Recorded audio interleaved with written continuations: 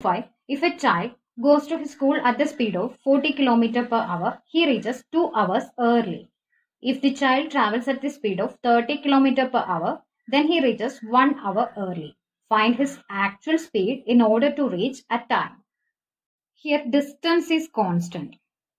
That means speed is inversely proportional to time. So we need to take speed ratio and time ratio here. Here at 40 km per hour, child reaches the school 2 hours earlier. And at 30 km per hour, child reaches the school 1 hour earlier. So the time difference between 1 hour and 2 hours is 1 hour. If you have doubt, if proper time to reach school is 10 a.m., child reaches 2 hours earlier means he reaches at 8 a.m. 1 hour earlier means he reaches at 9 a.m. So difference between 8 a.m. and 9 a.m. is 1 hour. So the actual time difference here is 1 hour. So take the speed ratio. S1 by S2 is equal to 40 by 30. That is 4 by 3 is the speed ratio. Here distance is constant. So time ratio T1 by T2 will be reverse of speed ratio, that is 3 by 4.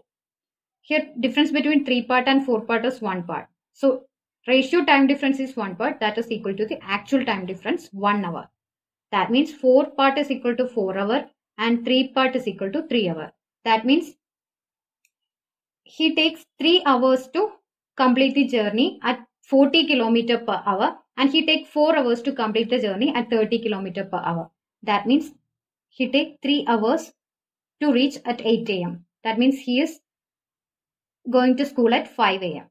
So when he reaches at 9 a.m., that means he takes 4 hours to complete his journey. That means he is also going to school at 5 a.m.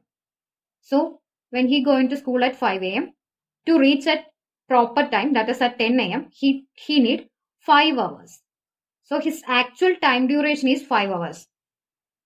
Here distance is, if I take speed S1 40, then T1 is equal to 3 part 3 hour.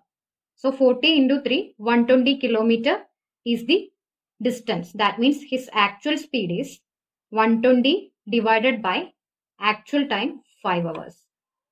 So that is 24 kilometer per hour. So option B is your answer. This is